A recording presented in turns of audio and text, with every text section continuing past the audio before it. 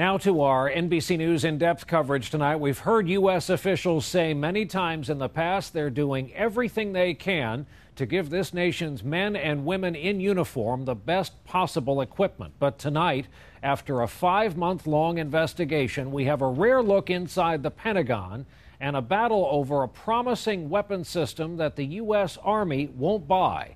Our senior investigative correspondent Lisa Myers is with us for our exclusive report tonight. Lisa, good evening. Good evening, Brian. Pentagon sources tell NBC News that the U.S. Army blocked a plan that might have given American troops more protection against one of the deadliest weapons used by insurgents. It's a favorite weapon of insurgents in Iraq and Afghanistan. The rocket-propelled grenade, or RPG. Cheap, easy to use, deadly. In Iraq, these weapons have killed more than 132 Americans, including 21-year-old Private Dennis Miller. They were in Ramadi, and his tank was hit with a rocket-propelled grenade. Little Denny never knew what hit him. 16 months ago, commanders in Iraq began asking for help, sending the Pentagon urgent requests for a new system to counter RPGs. Last year, a special Pentagon unit thought it found a solution here in Israel, a high-tech system that literally shoots RPGs out of the sky. The system is called Trophy, and here it's mounted on a Stryker fighting vehicle like those in Iraq. It essentially works this way. Radar shown here scans all directions and automatically detects when an RPG is launched. It then fires an interceptor that destroys the RPG safely away from the vehicle.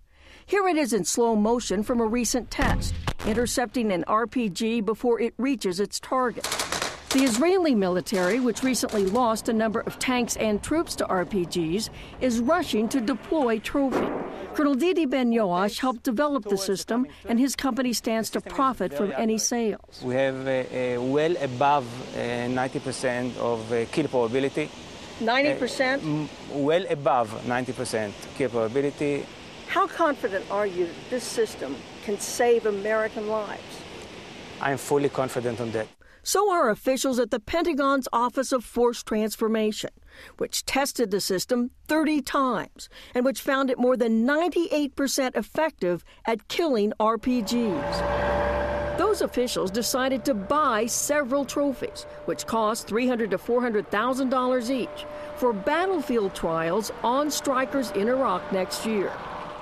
But the Pentagon's Office of Force Transformation immediately ran into a roadblock. Strong opposition from the U.S. Army. Why? Pentagon sources tell NBC News the Army brass considers the Israeli system a threat to an Army program to develop an RPG defense system from scratch. The $70 million contract for that program had been awarded to an Army favorite, Raytheon. Colonel Donald Kochman is in charge of the Army program. Best case scenario, what year could the Raytheon system actually be deployed in the field? FY11. That's right, Army speak for 2011, 5 years from now. So your message to our troops in Afghanistan and Iraq is, don't worry, guys, we'll get you something in the field in 5 years. Our message to our soldiers in Iraq and Afghanistan is we are doing everything prudent to provide for your protection and your safety. Kochman insists the Israeli system is not ready to be deployed by the U.S. Trophy has not demonstrated its capability to be successfully integrated into a system and continue to perform its wartime mission. That claim, however, is disputed by other Pentagon officials and internal documents obtained by NBC News, including this email from a senior official which says, Trophy is a system that is ready today. We need to get this capability into the hands of our warfighters ASAP because it will save lives. So why would the Army block a solution that might help troops? There are some in the Army who would be extremely concerned that if the Trophy system worked, then the Army would have no need to go forward with the Raytheon system and the program might be terminated. For families of soldiers like Dennis Miller, any delay in getting help to the troops is unthinkable. Do they have children over there? Do they have husbands or wives over there?